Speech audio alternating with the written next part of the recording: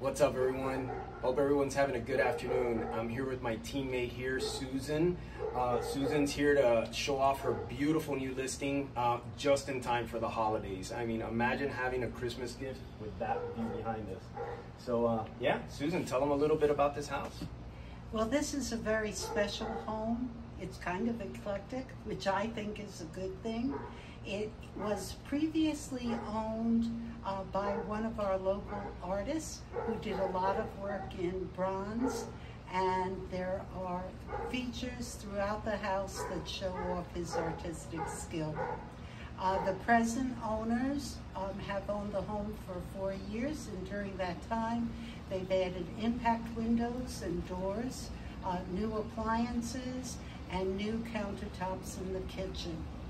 It is a 2-bedroom, 1-bath upstairs, and an above flood small living area and bathroom downstairs.